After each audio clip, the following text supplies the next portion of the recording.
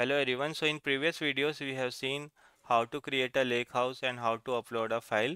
Now in this video we are going to explore about the table option, how to create a table. So what I will do first, I will upload a file because I have deleted the file. So what actually you have to do in a file option, right? Click on the upload, click on the upload files, and if you have to upload any files, what you have to do, search for the files. I'm going to upload one files now. I'm going to upload this employee CSV file. Click on the open, and after that click on the upload. Once you click on the upload, right, you can see employee CSV file we have uploaded. If I double click, you will be able to preview the file. Now what actually we are going to do, we are going to create a table. How to create a table in employee CSV, right? You can see the three dot. Click on that. You will see one option, load to a tables. So if you want to load this into a table, what you have to do, click on the new table.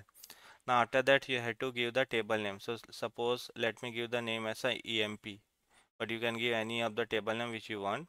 Use header for a column names, and after that the comma separated. It will take the first row as a header and this will be a comma separated. Click on the load. Now once you click on the load, right, what will happen? One table will be created. This is very cool feature, right? Even though you are not writing any kind of the code, what actually is going to happen? It's going to create one table for you. You can see this employee table got created. If I'll click here, and if I click on this route, right, I can see all the columns are available. Now if you want to view this table, if you will double click here, click on the table, click on the employee, click on the refresh. If you Now you can see I can view the table also.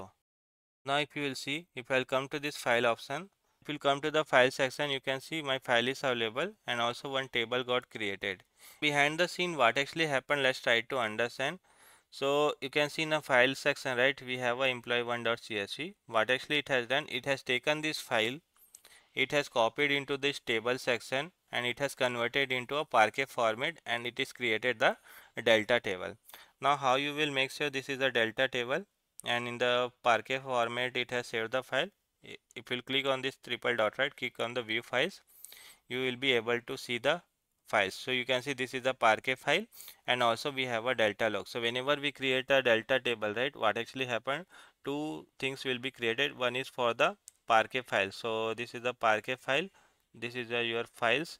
The second is a delta log. This actually got created for all the kind of the versioning, maintenance and all, for all the transaction logs and all. So you can see one delta table got created and you can see the file also. So this is what happened behind the scenes, means even though you haven't written any code, everything has done automatically. Whatever the file is there, right, on top of that we have created a table. On top of that we can write any kind of the SQL query and we can analyze it. One more thing I want to show you in the employee table, right, what kind of a table it is. So if you want to see that, click on this, click on the property. You can see this is a managed table. So there are two types of the table in a Spark. If you will see, one is a managed table, second is a unmanaged table. In the case of the managed table, right, what generally happens, if you will delete this particular table, right, if you will delete this table, what will happen, your file also will be deleted. Your file will be also deleted. And the second table is unmanaged table. In the case of the unmanaged, what happens, even though if you will delete this table, right, your file will remain same. So that is a two type of table. As of now it is created a managed table. So what happens, it has taken the files from here, it has copied into this section only, in table section only it has copied, and it has converted in the Parquet and it has saved. Now if you delete this table, right, that particular files also will be deleted because it is a managed table. We'll see how to create unmanaged table also, but this is the two things you have to remember. So I hope you got the idea how to create a table in a Microsoft Fabric.